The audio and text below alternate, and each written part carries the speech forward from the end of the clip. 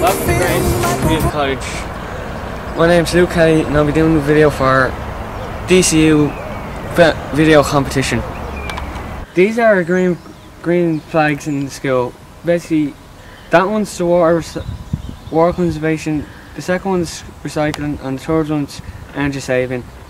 And water consumption is we save water in our school every day in school, and then recycling is where we recycle everything in the recycling bins during each day, and then energy is where we have smart lighting, PC shutdown, and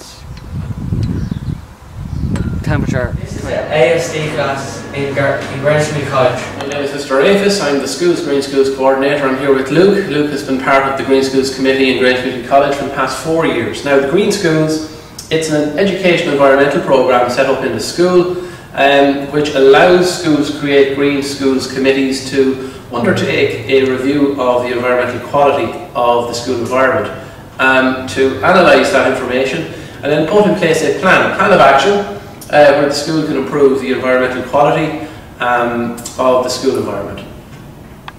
Last year our school was awarded our third Green Schools flag, which is water conservation. As part of our water conservation initiatives, we made sure that all of our bathrooms were fitted with automatic push taps to save the amount of water we use every day in school.